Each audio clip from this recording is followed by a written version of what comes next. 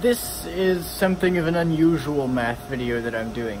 It's, I think, the first one that I've yet done that was actually the result of a suggestion in the comments of another one of my videos. The suggestion was to solve the Schrodinger equation on a Mobius strip. I looked it up and apparently it has something to do with the movie Endgame, which I've never seen before. But whatever, it's a fun problem. I told this person that I didn't know when I'd get around to it, but it sort of stuck in my head. It's really a cool idea for a Schrodinger equation problem. So I actually got to solving it sooner than I was expecting to, and here's the video showing how to do that. How to solve the Schrodinger equation for a quantum particle on a Mobius strip.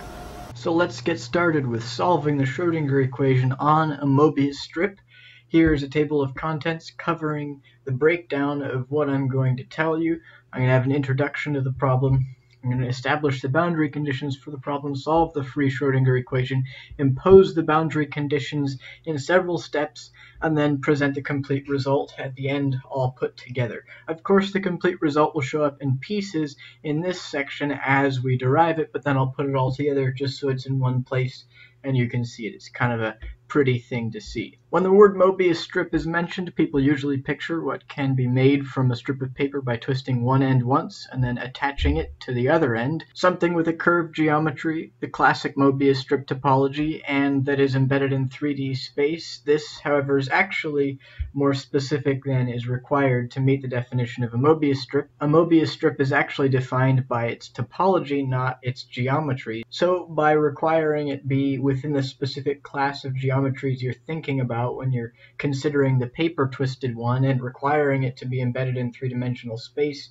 is not relevant. Only the topology resulting from the twist is needed for it to be a Mobius strip by definition. As a result of this, in this video on solving the Schrodinger equation for a particle confined to a Mobius strip, I pick the easiest geometry that a space with Mobius strip topology can have, namely a flat space with Mobius strip boundary conditions, and I don't bother to embed it in anything. This, of course, differs from the curved geometry of a Mobius strip that one might make out of paper. The selected geometry, not just the topology alone, has the potential to change the energy eigenvalues and eigenfunctions. As a result, technically, solving the Schrodinger equation in a Mobius strip is an ambiguous request. I therefore just selected, as I said, the easiest Mobius strip geometry to make the math simpler and to isolate the effect of the topology. It is probably worth noting that one can go even further with this. If one embeds a Mobius strip in 3 dimensions and confines a quantum particle to move on the 2D Mobius strip hypersurface,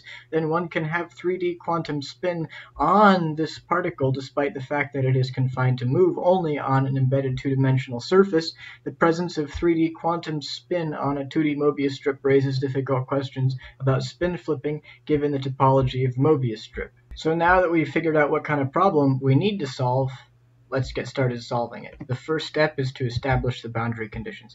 As with any potential where the wave function must go to zero abruptly, for example the infinite potential well, and where the potential is zero in any region where the wave function is not expected to be zero, the potential function only affects the physics by imposing boundary conditions on the otherwise free wave function. Here, the edges of the Mobius strip are boundary conditions of this type. These first column boundary conditions here are what I'm talking about, and they just reflect the fact that the electron is not allowed to leave the Mobius strip.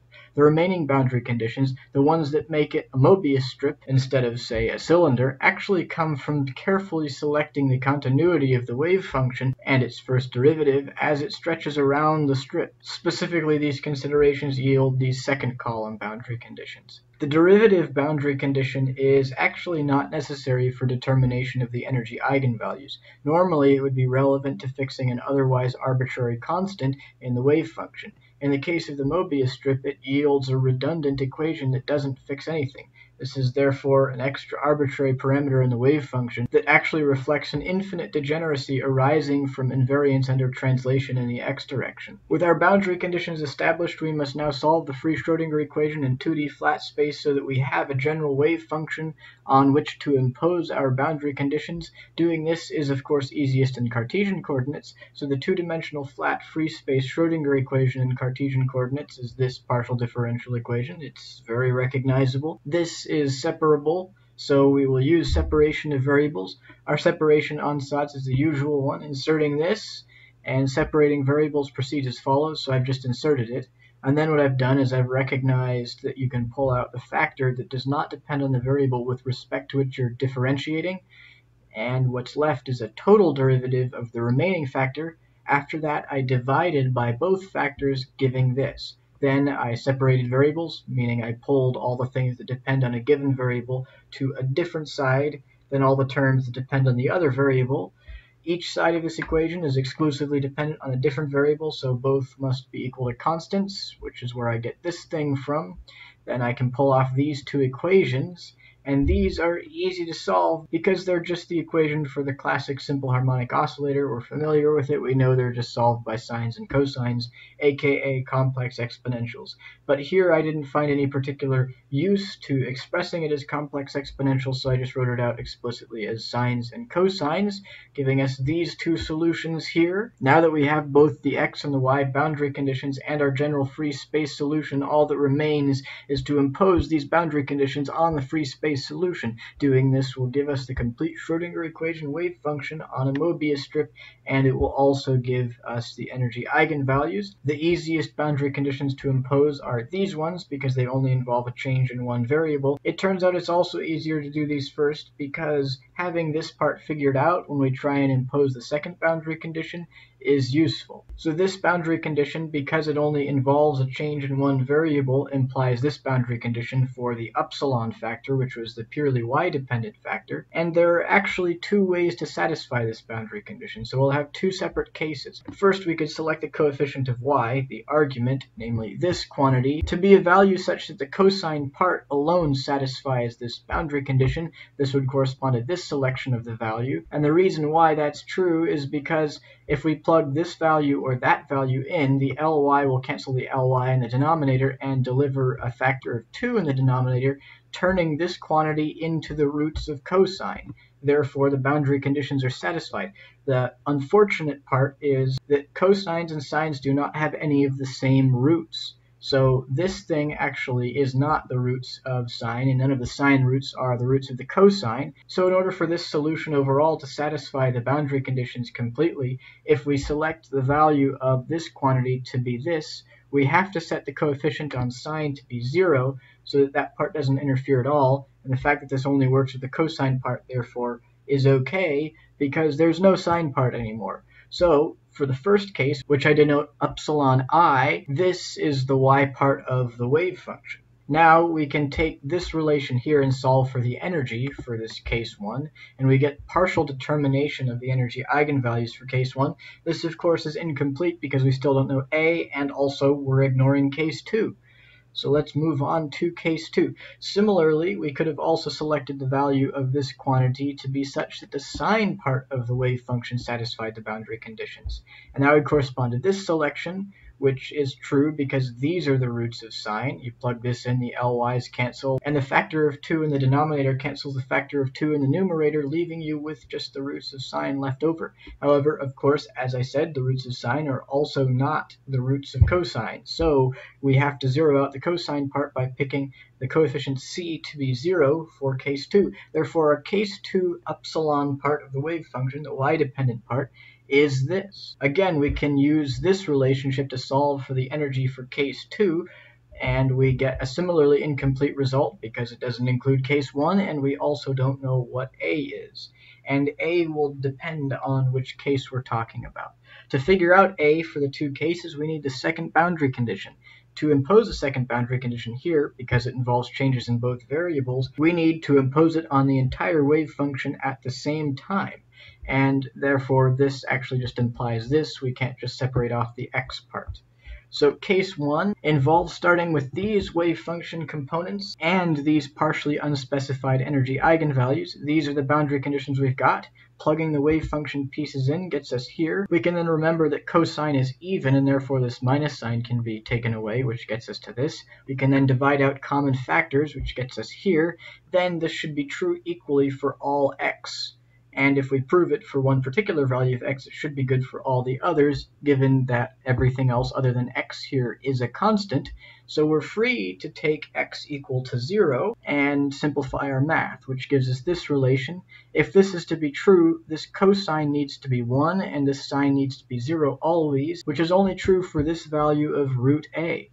Ignoring the factor of 2 would still satisfy the sine equals 0 part, but it would not always satisfy the cosine equals 1 part. Sometimes cosine would equal minus 1, specifically for every other integer. Therefore, the factor of 2 is necessary to guarantee that the cosine condition is also satisfied simultaneously.